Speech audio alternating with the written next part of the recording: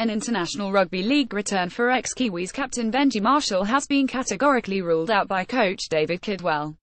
The 32-year-old Marshall has found a new lease on life in Brisbane in 2017, playing in 9 Broncos matches to date and taking up a mentoring role for Anthony Milford, Ben Hunt and Kiwis utility Cody Nico Rima.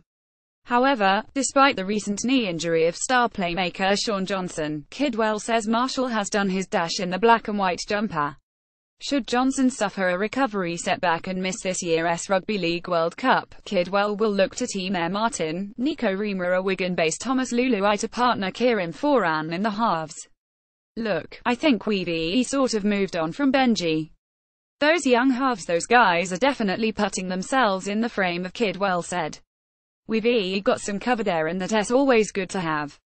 Kidwell was nevertheless confident that Johnson, the Kiwis' attacking linchpin, would be fit and firing for the side's first clash against Samoa on October 28, having ruptured his posterior cruciate ligament against the Panthers 2 weeks ago. Johnson is expected to make a full recovery within 8 weeks.